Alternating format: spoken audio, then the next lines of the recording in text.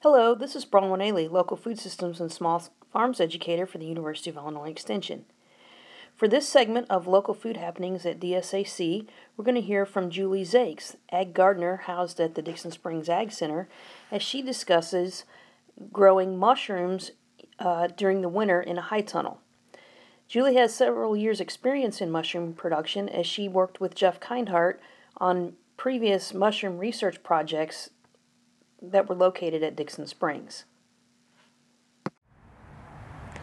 Hi, I'm Julie Zakes from the Dixon Springs Ag Center in Southern Illinois, and I'm going to be telling you a little bit today about what I'm trying to do for season extension in one of our high tunnels.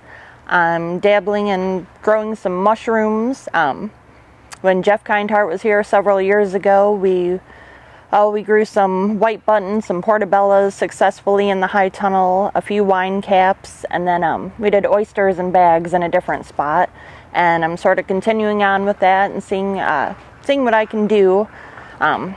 We've got a greens grant right now in another high tunnel, and I'm sort of tired of the greens, so I'm wanting to do something else and see if mushrooms will work. So I'm doing it very, very low tech, trying not to spend a lot, and doing it as easy as I can. I'm not wanting to spend a lot of money, and I'm wanting to use what I have as best I can. So first things first, we've got permanent raised beds in our high tunnel. So I'm using that, and the soil that we had in here for the summer, we went ahead and dug that out, and luckily enough I have horses at home, so I've got compost at home, which technically I have more manure at home. We've not composted it in the sense that most commercial mushroom places would, compost it to get it up to temperature and that. So I brought that in, and luckily enough I've got a steamer to where I can pasteurize it. So we filled our beds, we've pasteurized it, and then I basically tried to keep it clean and everything until I was able to inoculate it. So as you can see, I've got some weed mat over it, and that also keeps it dark, keeps any weeds from growing that might have come in. So we're lucky enough, I'd contacted one of the places that sells mushroom spawn, and they donated quite a bit of spawn to us, some white button and portobello again, and we got that in, and it's got to be kept cold. And again, we're lucky we've got a cooler here, so we've been able to keep the spawn at 40 degrees until I was ready to use it. And I was hoping to get my beds in a little bit before this, because it was really great temperature in November. We had 70 degrees. It would have been a really good time to get it in, but we had some issues going, trying to get the summer stuff out of here, trying to get the compost in and all that, so we're a little bit late putting it in. So we've had some challenges with temperature, so we're a little bit behind where we'd have liked to been. Okay, so when I started thinking about doing mushrooms again this year, I found this online and ordered it. It's the handbook for commercial mushroom growers from Penn State.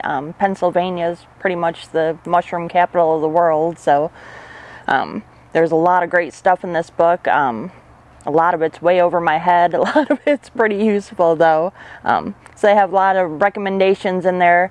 They have a huge section on composting. And I do believe you could probably, like I said, I have a steamer. I'm lucky. I think if you were able to work your compost at home and get it up to the proper temperature and actually check on it, you could probably get away with that, or at least try it without steaming it. And other ways too, it does recommend you don't have to have a cooler to store your spawn. We've kept it in refrigerators before. It all works. So like I said, low tech. This book goes into great detail if you want to really get into it and start a mushroom growing facility. Otherwise, you can sort of dumb it down like I did and use bits of it and try to incorporate it into something that I've really just not seen a lot of other people doing. So I'm just sort of winging it and seeing what I can do. So, but I did use this to look at for like spawn rates to see how much I should use in my beds. Okay.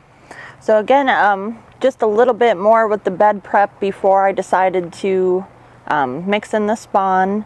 I tilled my compost first twice actually before I steamed it, because a lot of it was actually pretty chunky. So I'd steamed it, tilled it, steamed it, and before I decided to mix in my spawn, I made sure that it was really wet because I didn't want to add the spawn and then have to wet it so soon afterwards. And I think they recommend that it should be about 60 to 70% moisture in your beds. So I'm guessing at what that was, honestly. So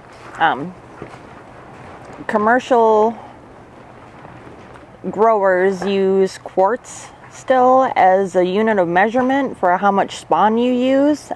I guess it dates back to when they used to grow spawn. They grew it in quart jars, so that's the measurement that they use. So I found a quart container to actually measure out my spawn. So I went through, I've got an 80-foot bed and I measured it into 5-foot plots. I have white button mushrooms, and then I have a portobello strain.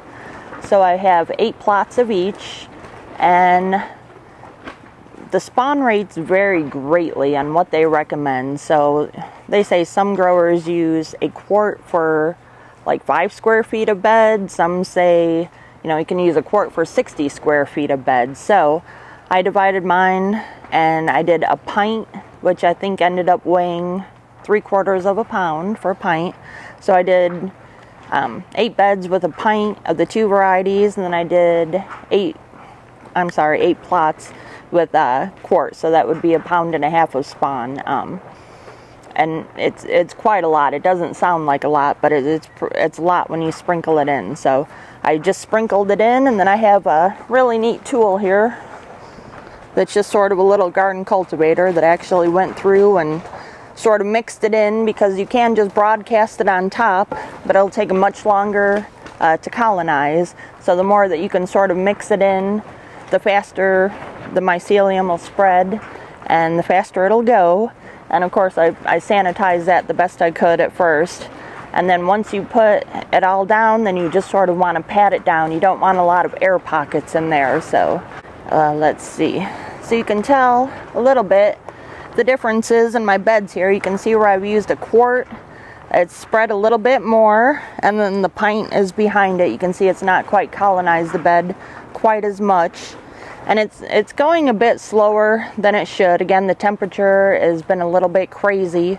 We've had nights around freezing, days around 50, 60, and in the high tunnel, with it being shut up, probably gets to still about 75, 80, which is about 75 is a really good temperature for your spawn to run. But then with the cold nights, like I said, I think it's set it back a little bit. But it's doing pretty good. A typical spawn run, I think, should be like 14 to 21 days. So I'm figuring if we double that, then I'm still pretty happy with that. It'll be okay. So you can sort of see in this bed, you can see on the sides, I sprinkled it pretty much down the center because I didn't want to dribble a lot off the edges. So you can see on the sides where the mycelium has not spread, and you can see really good here where it is forming and spreading throughout, and it's getting a little bit dry here, so it's getting a little bit crumbly, and you can see in certain spots where it's getting really firm, which that means it's running through there really well, and that's what we want. So it's doing much better with the quart here. I don't know how it'll do overall, if it'll make a huge difference in the overall yield, but it's definitely running faster, which might be a good thing for this time of the year, depending on how cold it's going to get. If you have more time and better temperatures, less might be okay. So, but this is definitely probably going to need a little bit of water today. We've had a couple of really warm days, and it's sort of tricky. I tend to want to be one to overwater a lot, and this only needs it probably this time of year, maybe once every 7 or 8 days. So I'm really trying to restrain from overwatering it. And then of course the weed mat helps keep some moisture in. And I've got row cover on for the cold nights too. And now when the mushrooms start to come, I've actually got to build a low tunnel over it, because I don't think the mushrooms are going to want a fruit touching the weed mat. So that's going to be my next project, is building something that I can move easily to get under to pick them, but still keep them covered and keep the moisture in. We will be sharing more video updates from this project as it progresses through the winter, so be sure to check back with us. Until next time, be well and stay safe.